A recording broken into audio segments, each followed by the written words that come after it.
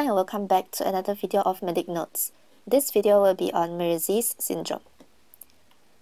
Mirizzi syndrome is described as partial or spastic obstruction of the common hepatic duct, secondary to an impacted gallstone in the cystic duct or in the infundibulum of the gallbladder.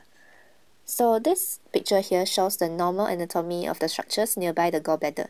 This is the gallbladder, where there is the fundus, the body, the infundibulum, and the neck of the gallbladder. And this passage is the cystic duct. Whereas, if you see at the upper part, there is the right and left hepatic duct, forming the common hepatic duct over here. And then the cystic duct from the gallbladder will combine with the common hepatic duct to form the common bile duct. So this is the normal anatomy.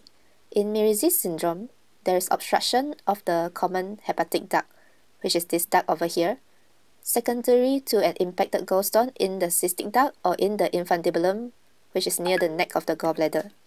So the stone is impacted over here, and then further inflammation or impaction of the stone will cause compression on the common hepatic duct as well.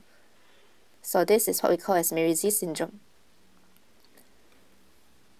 Mirizzi syndrome is classified by using the Csendes classification, where there are 4 types. Type 1 is there is no fistula form.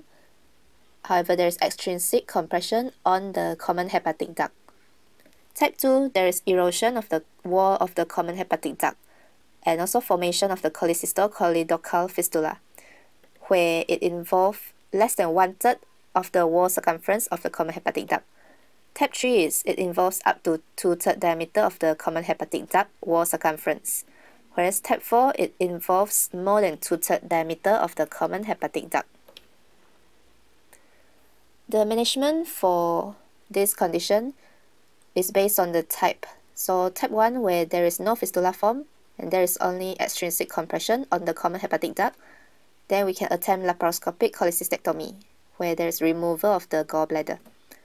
Type 2 to type 4, we will need to do open cholecystectomy together with common bile duct exploration. That's all for this video. Thank you.